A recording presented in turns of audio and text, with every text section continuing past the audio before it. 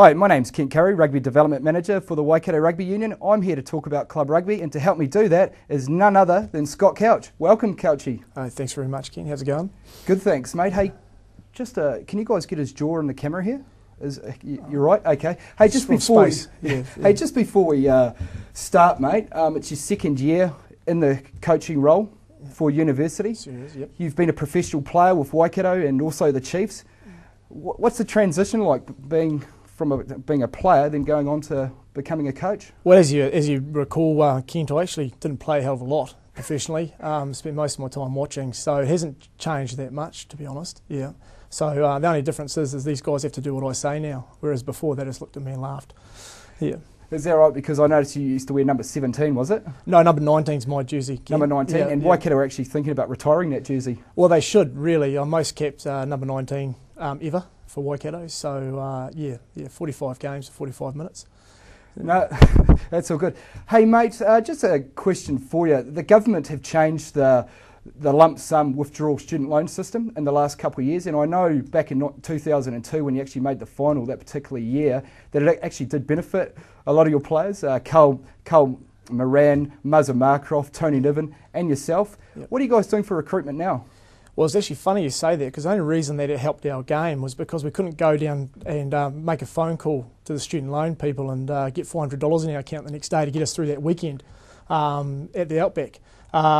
So what actually happened was there was no money to drink anymore, so we actually had to concentrate on our footy a lot.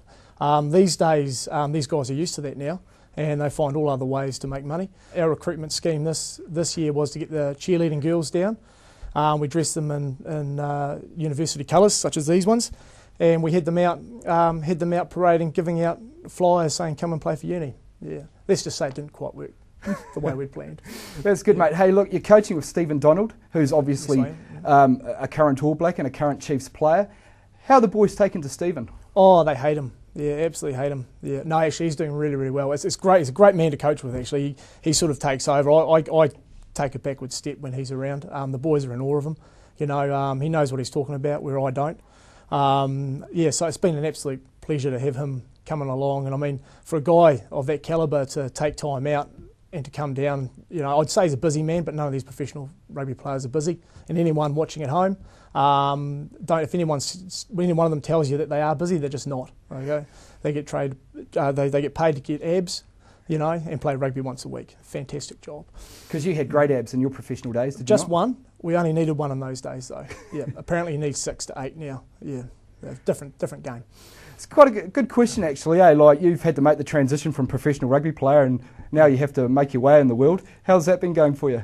It's hard. Yeah, very hard. I actually.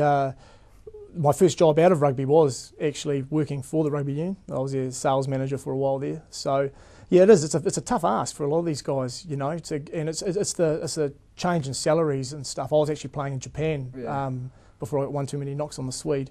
So, you know, coming back into the real world and earning real world money, it's extremely hard for guys. Yeah. Hey, just moving on, mate. Tim Mickelson came up with a genius idea last year. You guys have struggled for funds, and you know you're not like every other club who have blazers and number ones and all that type of thing. And if you play so many games, you earn yourself a blazer. So Tim Mickelson came up with the idea that let's all go out and get op-shop blazers, and let's put the university badge on it. And how's that gone for the boys? Actually fantastic. Tim Mickelson actually didn't actually come up with the idea. It's just the fact that he shops there regularly.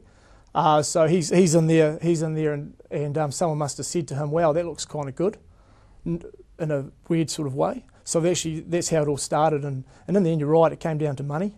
And these boys, you know, a couple of bucks for an old man's blazer was a lot better than forking out $100 for one, and they would never have done it. So yeah, it's become a bit of varsity tradition now, and hopefully one that continues. Yeah. Hey, have you guys got a realistic opportunity to make the semis this year? And who are some of your players to look out for, Couchy? Mate, I reckon we actually do. You know, people might laugh at that, but our forward pack, I think this year will compete with any forward pack that's around. I think our loose forwards are probably the best in the competition. We've got Eli Atkins, who's just outstanding. To me, that guy could be an All Black one day. We've got Sione at number 8, fantastic player, and he's come on really, really well. I think this academy thing that they do at the moment, the Waikato Academy guys. Them going through that, you just see the change in attitude in these fellas and how much more professional they are. And we've got Fidu Douglas on our blind side. That guy's just gone to New Zealand 20s trials. So really that's the key to our game is we're really strong as forwards. What we've got now that we didn't have in the past is we've actually got quite a good second row and a solid front row as well, which we haven't had. So I think we'll give quite a few teams a run for our money, and I wouldn't, be an outside chance of making that top 4. That's great, mate. Hey, Coucher, we got to go, but thanks very much for your time. Good luck for the season, and you're a great character to have in the community game, and all the best. Thanks very much, Ken. No worries. Absolute pleasure. Otahonga ended up beating Fraser Tech last Saturday. For more information, go to mulucommunityrugby.co.nz. That's enough for the Natter here in Matamata. Katrina will be back with you after the break.